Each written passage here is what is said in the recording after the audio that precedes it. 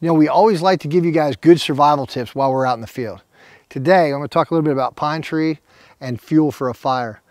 What we have here is these little black knots, and a lot of times these are just part of an injured tree, which means underneath that turpentine, that sap is like turpentine. It's actually very flammable.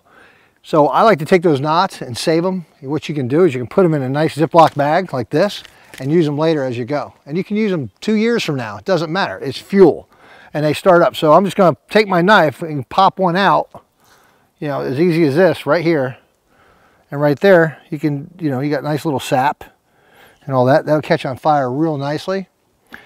I'll just show you for ease. Use a lighter. You can use flint as well.